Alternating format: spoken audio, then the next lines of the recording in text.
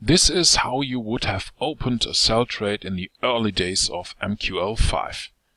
This is called the netting mode. Netting mode means that you could only open a single position for a currency pair, but now it is possible to have multiple positions per symbol. So let's do that with a simple EA. Click on New, Expert Advisor, call it Simple Sell Trade, continue, and delete everything above the onTick function.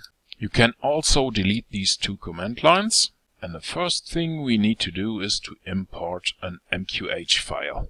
We do it with the include command. It's the trade MQH file, and it enables us to create a CTrade with the name trade.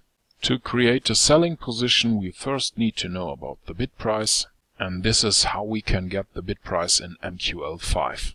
To create an entry, we will also need our account balance and the account equity, and we want to enter a trade if the equity is equal or greater the account balance.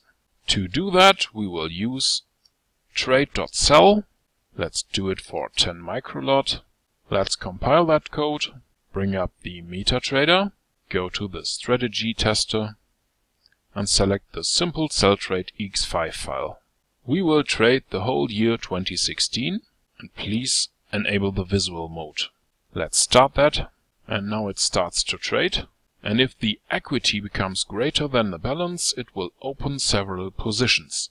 Okay, I will switch to full speed now. Let's see how it performs. And now it should be finished soon. Okay, this is it. Let's click on the results tab as far as it comes up. Here it is. And we made a total net profit of 11,257 bucks.